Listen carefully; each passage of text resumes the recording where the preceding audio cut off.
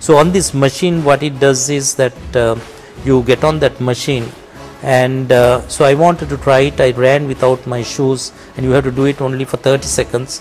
As soon as you run, you get off the machine and it throws out a report in 30 seconds, and it shows all the defects of your muscles and also how your biomechanics are working. So it helps you to develop and work on certain muscles to strengthen and also prevent injuries. So these kind of things should be there for our national, not only cricket, for other sport as well, because these are the kind of things I feel that we should invest in.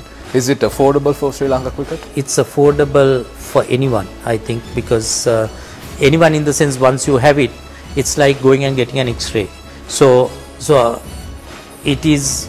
I think the cost was only about $70,000 for that entire unit, and they had about 3 or 4 machines which came to about $300,000. So that is about a 50 million rupee investment.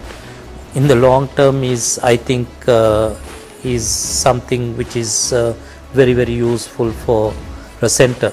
I guess that's a learning that we could take out of the injuries that we saw in South Africa. Exactly, because those injuries, the thing is that those, if you have a center here with a chap based in Sri Lanka monitoring, because now we have a player monitoring system, so we have a person based in Sri Lanka full time who should be monitoring all the players.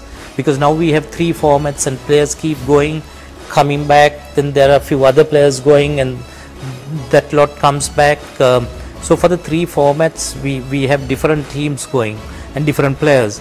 So therefore there should be someone, because while you're on tour you don't know what the other players are doing here.